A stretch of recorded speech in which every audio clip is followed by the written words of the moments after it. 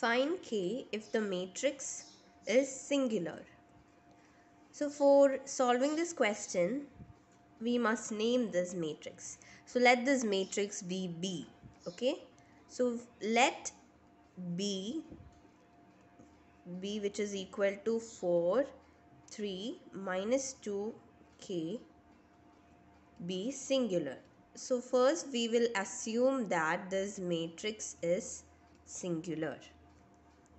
Now, if this matrix B is singular, we know that a matrix is said to be singular if determinant of that matrix is equal to 0.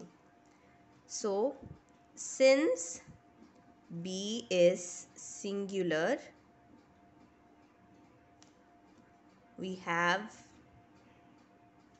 determinant of B equal to 0.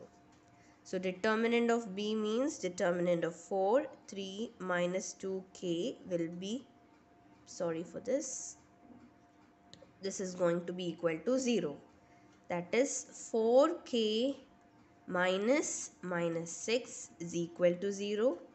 4k plus 6 equals 0. 4k is equal to minus 6.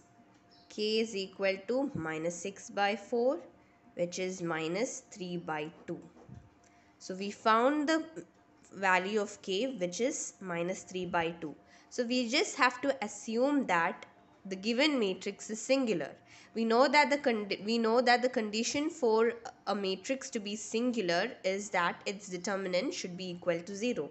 So we equate it to 0 and then we solve. We found the value of K.